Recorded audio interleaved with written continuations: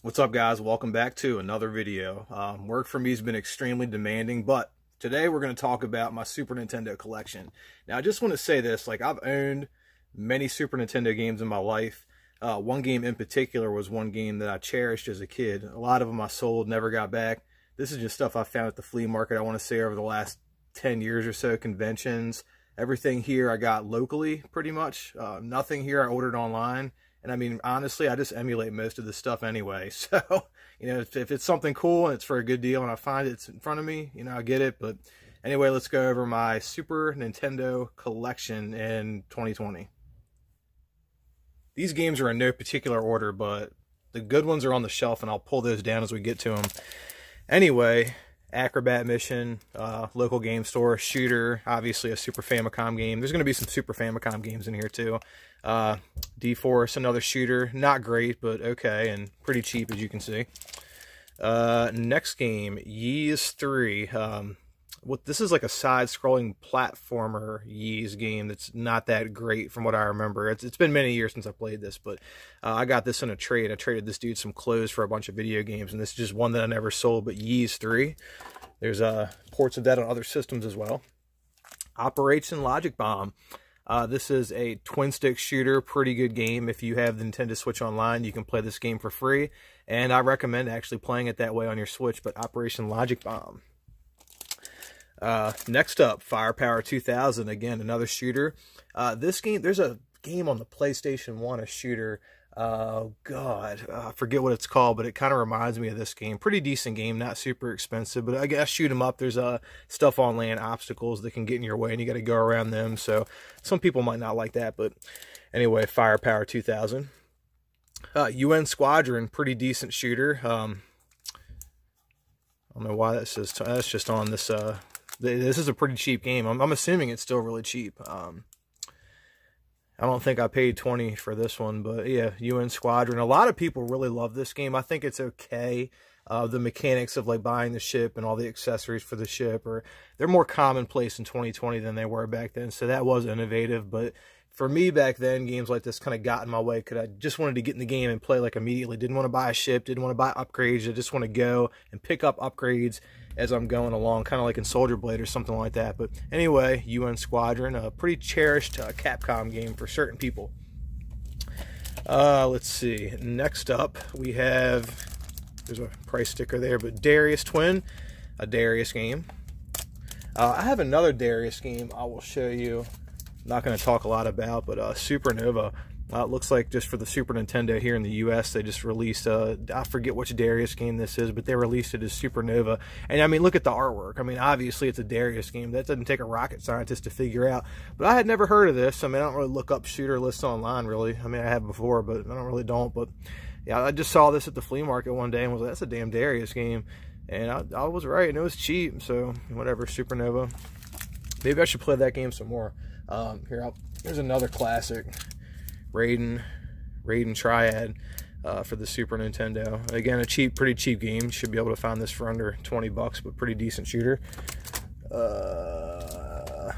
Contra 3, classic. Do I need to say more? This is a classic. Contra 3, The Alien Wars. This is a game that I actually cherish on the Super Nintendo. Love this game. Even the levels where you use the shoulder buttons to rotate, you know, the Mode 7 is great. I love it. Contra 3, The Alien Wars. Can't recommend that game enough. Super R-Type, the Super Famicom version. Mega Man X, my favorite Mega Man X game in the series. Well, I like X4 and X1, which are the two most common games, but they're the two best games in my opinion. But Mega Man X, a game I actually beat as a kid. Loved that game. Super R-Type, the US version. I think these are exactly the same. This I found at a convention. I was like, oh, Super R-Type for the Super Famicom. I'll get that. Wish this was R-Type 3, but anyway, I don't even have R-Type 3. This was cheap at the flea market. This is Breath of Fire, RPG, classic. There's a million ways to play that. Earth Defense Force, again, a pretty decent shooter. I'd put this in the same category as UN Squadron, although it plays a little bit different. But Earth Defense Force, and the Earth Defense Force games, like they come out nowadays, are not shoot 'em ups. So, okay, we have Thunder Spirits, a game in the Thunder Force series. And I didn't pay $3.99 for this one. I'm sure I paid the $17.99, but who wouldn't pay $17.99 for a Thunder Force game on the Super Nintendo or Super Famicom? Gradius 3. It's a Gradius game. Plays like a Gradius game. Gradius 3. Alright, here's some ones that I've gotten. Some more recently, some not. But these are some good ones. Super Bonk. Got this recently. I want to play Super Bonk too. I just today, as a matter of fact, I learned about it. I was looking on eBay and I was like, Super Bonk 2. Is that some kind of repro cart? Maybe it is, but there's a ROM out there. Or maybe it's a legit version. I don't know. But Super Bonk 2 I want to try out. But this isn't the greatest Bonk game. I love Bonk's Adventure, you know, a lot more than I like this. But, you know, if you like Bonk games like me, I'd say pick it up. This is my favorite shooter on the Super Nintendo, Super Famicom, Macross Scrambled Valkyrie.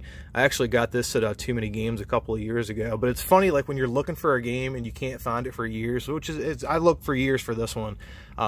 You know, eventually, I think I found 3 in 1 month, and I bought the most expensive of the 3. I paid $100 for this one. I've actually bought a few copies of this over the years, some to find for friends and stuff like that, but it's just because it's my favorite game on the Super Nintendo or Super Famicom. But Macross Scrambled Valkyrie. Cannot recommend this shooter enough. Castlevania, Super Castlevania 4. Great game. Love Castlevania games. I don't own any of the other ones on the Super Nintendo or Castlevania Dracula X. I wish I did, but I really do like this one, and most people do like it. If you've played this game, obviously you love it. But Super Castlevania 4. This is the game earlier in the video where I said there's a game that I cherished as a kid. It was this one. My mom got this because it was on sale. We went to a place called Ocean City. For those of you that live on the East Coast, Ocean City, Maryland. There's a few Ocean Cities, but went there, got this for my birthday. The box actually has that same artwork on it. This is actually a copy that I bought for, you know, from this place right here, actually. Don't have the original copy I had as a kid, but I remember seeing the box and was like, oh God, I'm going to hate this game. Like, this seems like something my mother would buy for me that was on sale. But I remember playing it that weekend and played the crap out of that game. But I guess it's Phalanx. But awesome shoot 'em up. One I actually owned as a child. Another one that's great is Biometal. It's got this has like one of the best soundtracks in a shooter you will ever hear. Just look up the OST for this. It's like some kind of like 90s like hip hop song. Like, it's crazy. It's so funny. But it's a good shooter though. Biometal. It's pretty hard, but I recommend it, and it's pretty cheap. Found this recently in the flea market, and this is Super Terrakin. Just recently learned that Super Terrakin 2 was a thing. I wasn't really into these games, honestly, until I played Gunlord on the Dreamcast, and then subsequently Gunlord X on the Nintendo Switch.